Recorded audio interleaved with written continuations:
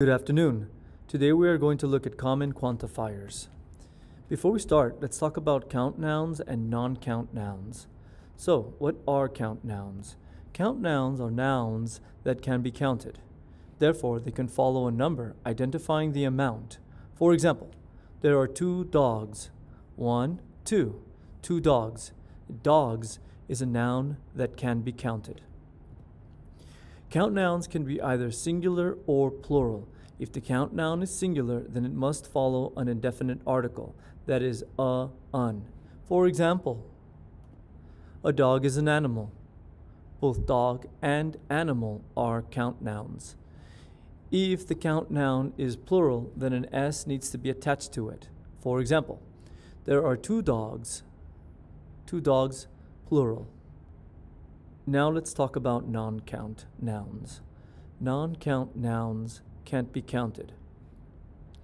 Non-count nouns are things such as ideas, for example, freedom, friendship, beauty, democracy, activities, such as baseball, hiking, basketball, subjects, such as mathematics, English, art, food, such as bread, butter, chicken, feelings, such as hate, love, joy, materials, such as ash, cotton, clay, liquids, such as water, oil, milk, weather, such as fog, ice, snow, and gases, such as air, smoke, and oxygen. As we mentioned, non-count nouns can't be counted. Therefore, these nouns can't follow numbers. Non-count nouns also must be singular. Next, non-count nouns also can't follow an indefinite articles, such as a and un. Lastly, verbs for non-count nouns must always be in the third person singular. Helps. So, a correct sentence for a noun count noun looks like this. Information helps a lot. Now let's look at the purpose and form of the quantifiers, and we'll look at an overview list of quantifiers. So, what is the purpose of a quantifier? In academic writing, quantifiers are useful because they increase the accuracy and precision of sentences. Let's look at a general sentence that doesn't have a quantifier. For example, parents were happy with the school and liked everything. This sentence is too general and implies that all the parents liked the school. Now let's look at a more accurate sentence that uses a quantifier. Many parents were happy with the school and liked everything. This sentence is more accurate and suggests that few parents may have had complaints. So where do we put quantifiers? Quantifiers are placed before nouns. For example, many parents were happy with the school and liked everything. Many is the quantifier, parents is the noun. Quantifiers also follow a quantifier plus of plus noun phrase pattern.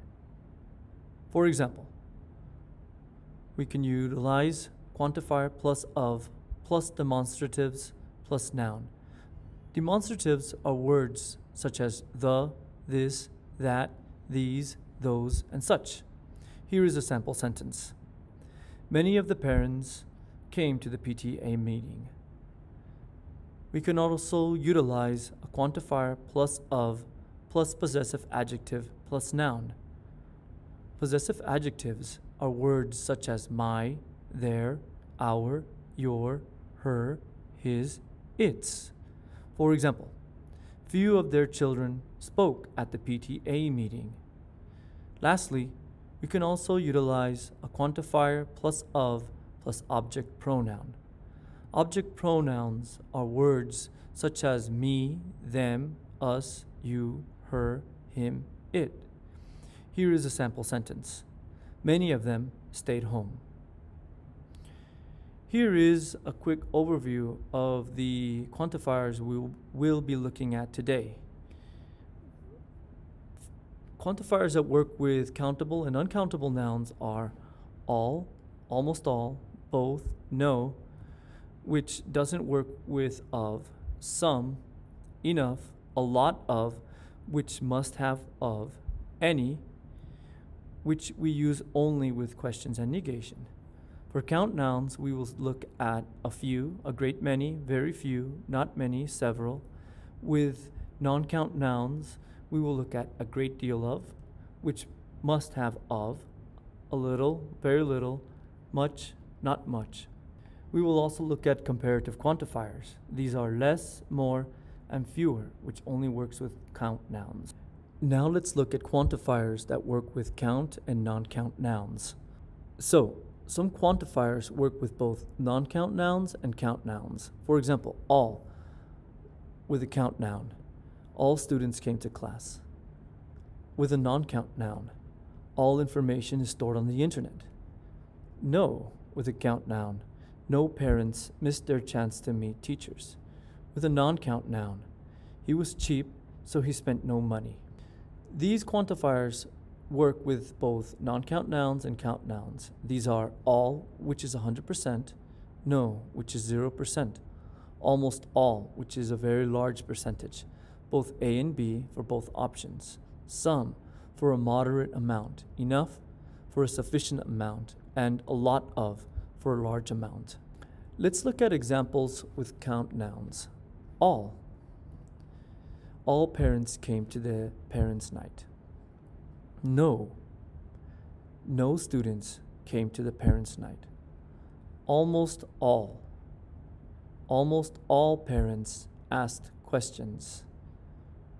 Both A and B. Both parents and teachers drank coffee. Some parents talked with the principal. Enough. Teachers handed out enough flyers for everyone, and a lot of. Parents asked a lot of questions. Now let's look at examples with non-count nouns. All. All information is stored on the internet. No. He was cheap, so he spent no money. Almost all. He saved almost all his money, both A and B. He stored both gold and silver in the bank. Some gold was stored in his vault. Enough. Usually he carried enough money in his wallet to buy lunch. A lot of. He kept a lot of money in stocks. Please note that any can only be used in questions and with negatives. So, in a question with a count noun. Did any students come to class? In a question with a non-count noun. Is any information true on the internet? With a negative and with a count noun. There aren't any cookies left on the table. With a negative and with a non-count noun. He is cheap, so he doesn't spend any money. Now let's look at quantifiers with count nouns. As we mentioned, count nouns are countable. That means we can count them. The quantifiers for count nouns are a few, a great many, very few, many, and several. A great many is used for a large amount. For example, a great many parents were happy with the school. Several is used for a moderate amount. For example, several students came with their parents. Few is used for a small amount. For example, few students asked questions, and many is used for a large amount. Parents asked many questions. Now let's look at the quantifiers for non-count nouns. So, non-count nouns, as we mentioned, are not countable. That is, we can't count them. The quantifiers for non-count nouns are a great deal of, a little, little, and much. Let's look at some examples. A great deal of means a very large amount. For example, a great deal of information is on the internet. Little means a very small amount. For example, He was very cheap and spent very little money on himself. Much, on the other hand, means a very large amount. For example, her family was big, so much food was needed for them. Now let's look at comparative quantifiers. Less, more, and fewer are comparative quantifiers. These are used when making comparisons. For example, less with a non-count noun. A cappuccino has less milk than a latte. Less occurs more frequently with non-count nouns. Let's look at more with a count noun. More people started traveling in 2021. Now let's look at more with a non-count noun. In 2020, people spent more time with family. Now let's look at fewer with a count noun. Fewer tourists traveled in 2020 than in 2019. Fewer only works with count nouns. Adverbs such as substantially, significantly, considerably, and slightly can be placed before a comparative quantifier. For example, significantly fewer tourists traveled in 2020 than in 2019. Now let's do some 10-second practice questions. Please choose the word that best fits in the blank. Take 10 seconds to make your choice.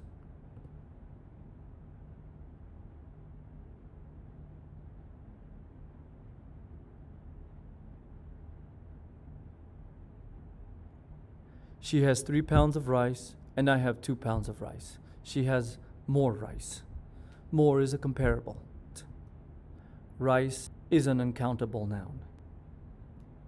Next.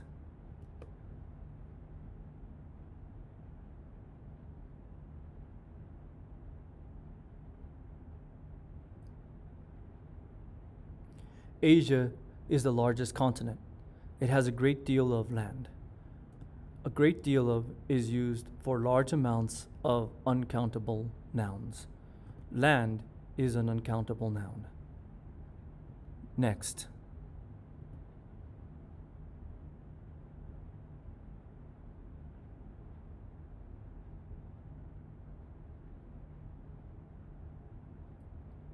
Sweden has 267,570 islands. It has many islands. Many is used for large amounts of countable nouns. Islands is a countable noun. Next.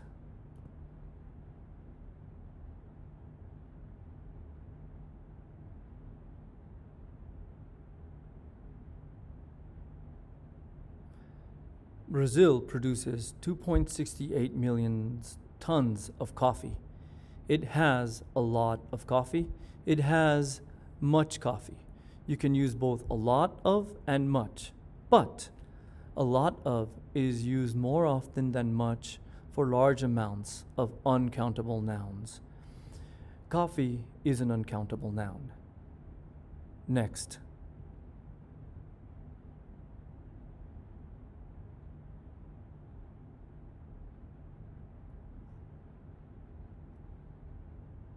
I have enough eggs for an omelette, so I don't need to buy any. Enough is used for sufficient amounts. Next.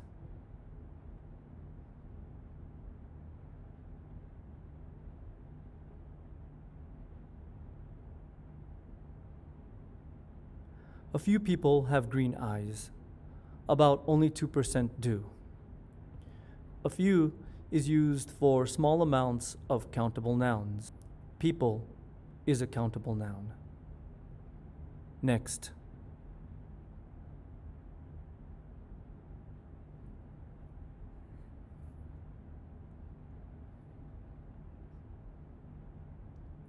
I have to buy milk. I have no milk in the fridge. No is used for 0 amounts. Now let's do a quick summary. Remember that quantifiers are placed before nouns. For example, many parents were happy with the school and liked everything. Remember that quantifiers can also follow a quantifier plus of plus noun phrase pattern. For example, many of the parents came to the PTA meeting. Quantifiers for non-count nouns are a great deal of, a little, little, and much. For example, a great deal of information is on the internet. Quantifiers for count nouns are a few, a great many, few, many, and several. For example, parents asked many questions. Less, more, and fewer are used when making comparisons. For example, in 2020, people spent more time with family. Lastly, adverbs can also be placed before a comparative quantifier. For example, significantly fewer tourists traveled in 2020 than in 2019. Well, this concludes my presentation. If you have any thoughts, questions, or concerns, please email me, and thank you so much for watching.